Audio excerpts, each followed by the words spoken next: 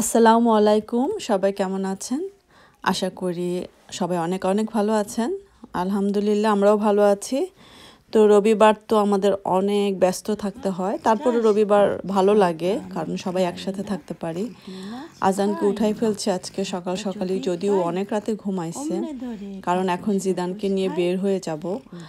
আর ওর পাপা চলে গেছে আমার গাড়িটা যেটাতে একটু প্রবলেম দেখা দিচ্ছে, এই জন্য ওর পাপা একটু গাড়িটা ঠিক করানোর জন্য বাইরে চলে গেছে, আমাকে বের হতে হবে। জানি না আজান হয়তো বা খাওয়াই দিলে গাড়িতে ঘুমায় যাবে আবার, কারণ ওর তো এখনো ঘুমটা ক্লিয়ার হয় নাই। কালকে যে এত অলসতায় পাইছিল, আজকে কোমর বেঁধে আমাকে কাজ করতে হবে। আমার উপরের যে ওয়ার্ড্রপটা মানে আলমারিটা, এটা অনেকেই দেখতে চেয়েছে। আজকে আমি দেখাবো এই ওয়ার্ড্রপটা, কারণ ওয়ার্ড্রপটা আমি জানি না, আমার খুব বেশি পছন্দ, আমার বোনরা আমাকে দিছে এটা, তো আপনারাও অনেক পছন্দ করছেন দেখলাম। আজকে ওয়েদারটা আলহামদুলিল্লাহ অনেকটাই ভালো, রৌদ্র উঠেছে, কিন্তু রৌদ্রটা অত তীব্র না, বাট একটা মিষ্টি রৌদ্র উঠছে, যেটা এরকম তীব্র শীতের জন্য মিষ্টি রোদ আর বলা যায় না, বলা যায় একটা মানে মোটামুটি একটা রৌদ্র উঠছে। তা আমি তো আমার ছেলের এখানে নামিয়ে দিয়ে আমি আবার বাসায় চলে আসব, কারণ এলিস উঠে গেছে, এলিসকে একটু খাওয়াই দিব, এই জন্য আমি আবার বাসায় চলে আসব। এটা আমার বাসা থেকে বেশি দূরে না, কিন্তু এই এরিয়াটা নতুন, আমি যাইনি কখনো। আমার বাসা থেকে 15 মিনিট ড্রাইভ করে যেতে হয়। অনেক সুন্দর, গাছের পাতাগুলো এত ভালো লাগতেছিল, একটু বের হলাম। আমার ছেলে যদিও বলছিল তুমি ম্যাচটা দেখে যাও আজকে, আমি বললাম যে না, আমি এই শীতের মধ্যে বাইরে বসে থাকতে পারবো না। তার উপর আজান আবার গাড়িতে ঘুমাই গেছে। আজকে আমি আপনাদেরকে আমার বাসার যে ফুল গাছগুলা বা ফুলগুলা ওইগুলো আপনাদের সাথে দেখাবো, আর কীরকম ফুল হলে ভালো লাগবে বা কোথায় কীরকম ফুল গাছ হলে ভালো লাগবে প্লিজ আপনারা আমাকে জানাবেন, কারণ আমি খুব চাচ্ছি আরও কয়েকটা ফুলের গাছ লাগাতে। এবং এবার আমি বড় বড় ফুলের গাছ কেনার মানে ইচ্ছা করতেছে, যে ড্রয়িং রুমে অনেকগুলো ফুলের টাব রাখবো, গাছসহ ফুল। কেমন লাগবে আইডিয়াটা আপনারা একটু বলবেন প্লিজ। আর আজকে বৃষ্টি নাই, তাই আপনাদেরকে দেখাচ্ছি। সবসময় তো গাড়িতে উঠলে আপনাদেরকে বৃষ্টি দেখাই, আজকে অবশ্য বৃষ্টি নাই।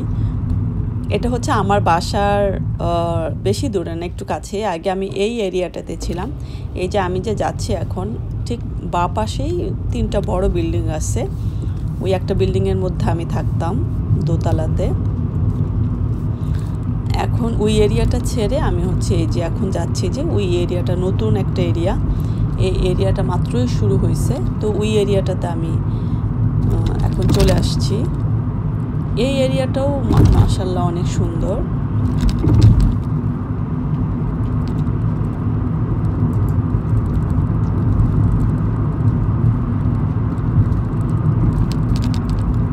আমার বাসার ভিতরে গাছ টাছ বেশি থাকলে খুব বেশি ভালো লাগে।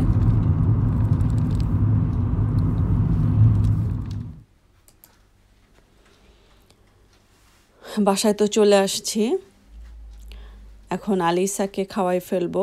আজানও উঠে গেছে, আজানকে গাড়ি থেকে যখন নামালাম তার 2-3 মিনিট পরেই উঠে গেছে, তো ওকেও খাওয়াবো।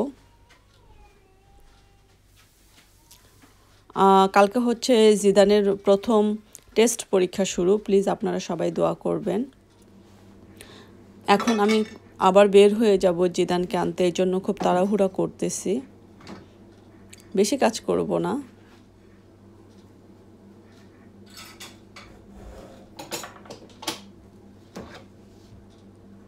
শুধু একটু টুকটাক ধোয়াধাইটা করব, আর মাছ ভিজায় রাখছিলাম, মাছগুলো জাস্ট ছেঁকে মশলা দিয়ে মাখায় তারপরে বের হয়ে যাব, যাতে আসলেই রান্নাটা শুরু করে ফেলতে পারি।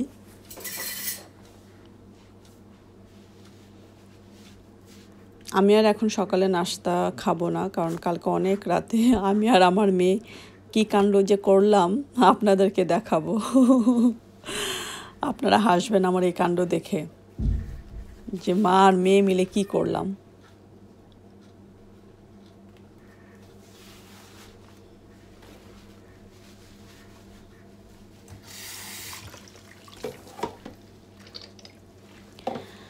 আর আজকে আমি কিন্তু আপনাদেরকে বিকাল আমাদের এখানে বিকাল মানে বাংলাদেশে রাত 10:30 কি 10টার মধ্যে অথবা 9টার মধ্যে আমি আপনাদের কমেন্টসগুলো সরাসরি পড়ব এবং কমেন্টসের অ্যান্সারগুলো আমি দিব আপনাদেরকে, যে আপনারা কি কি কমেন্টস আমাকে করতেন আর আমি আপনাদেরকে সেই কমেন্টসের উত্তরগুলো কেমন দিতাম সেটাই আপনাদের সাথে আজকে আমি শেয়ার করব। আচ্ছা, আমি আসছি। ওকে, তো আজকে আমি আপনাদেরকে আপনারা কারা কারা আমাকে কি কি কমেন্টস করেছেন সেগুলোর উত্তর আমি আজকে দিব। জানি না আরজু থাকতে পারবে কি না, যদি আরজু নাও থাকতে পারে আমি আপনাদের উত্তরগুলো দিব। আর আপনারা আমাকে প্লিজ জানাবেন আপনারা কিসের উপরে ভিডিও দেখতে চাচ্ছেন। যদি জানান তাহলে আমার জন্য খুব ভালো হয়। আমি যেমন আজকে আপনাদেরকে দেখাবো, আমার আলমারিটা দেখতে চেয়েছিলেন অনেকে, ভিতরটা কীরকম, তো সেটা আমি আজকে আপনাদেরকে দেখাবো। তারপর আমি মেসেজ পেয়েছি অনেকগুলা, আমি বলবো আপনাদেরকে কি মেসেজ পেয়েছি, কি কি জানতে চেয়েছেন সেগুলোও বলবো। আমাকে টেনে নিয়ে যাচ্ছে আজান। আচ্ছা, করলে আসবে। তো যাই হোক, আপনারা যদি আমাকে কমেন্টসেও জানান, ভিডিওর কমেন্টসেও জানান অথবা মেসেজ করে জানান যে আপনারা কিসের উপরে ভিডিও দেখতে চান, তাহলে আমি অবশ্যই সেইভাবে ভিডিওগুলো আপনাদের পছন্দ অনুযায়ী বানাবো। আমাকে কে কি দেখতে চেয়েছেন, জানতে চেয়েছেন সেগুলোও আমি বলবো।